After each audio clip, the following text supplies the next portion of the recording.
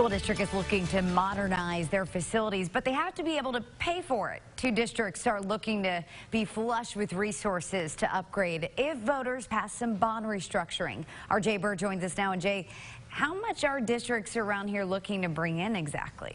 Well, both PCSSD and LRSD are having elections to restructure bonds. And between both districts, they're looking to yield close to $400 million for capital improvements across both districts.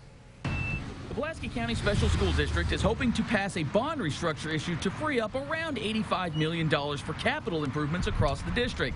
Superintendent Dr. Charles McNulty said the pandemic has shown them there are some further needs to be addressed. It heightened the good things we do, and it certainly opened up opportunities in our infrastructure.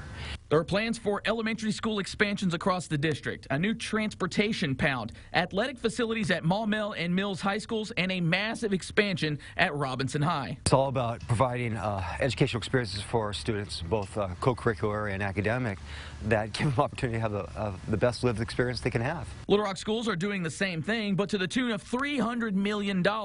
Superintendent Dr. Michael Poore says people need to be aware nothing changes with their taxes. It's just like your house. If you haven't refinanced your house and you took a mortgage on in 2010, 12, you didn't refinance, you're losing money because you're paying at a higher rate than you need to. Voters we spoke with in LRSD agree the aging buildings and infrastructure needs in the district have to be addressed, as the average age of buildings is over 65 years. We need to improve our facilities for students. Some of the facilities are in the same situation when I left in 1973. One woman we spoke with said the key was improvements would be felt across the entire district and will help with recruitment.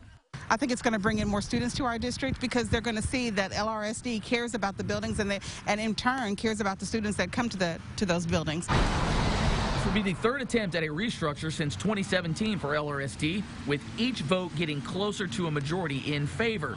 Dr. Poore is saying he won't be able to rest easy until the results are in. Hey, we don't have to wait till tomorrow. I'm nervous now.